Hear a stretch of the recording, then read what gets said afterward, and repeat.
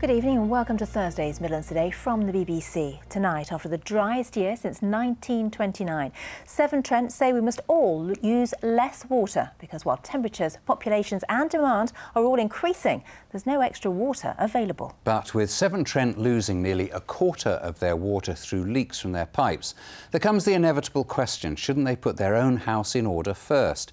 Fraser Pithy from Severn Trent met our environment correspondent David Gregory at one of the worst affected reservoirs.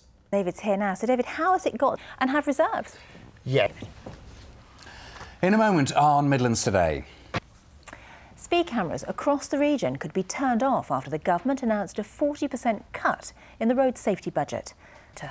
Now, it started as a bit of a joke between workers who were faced with losing their jobs, but has turned into a successful business. A year after the Birmingham van maker LDV collapsed, 7 former employees who put in their redundancy money are making a living doing what they used to do. Our business correspondent Peter Plisner has now been to see their new factory. That's mighty good news too, isn't it? Lovely, yeah. Still to come on tonight's programme.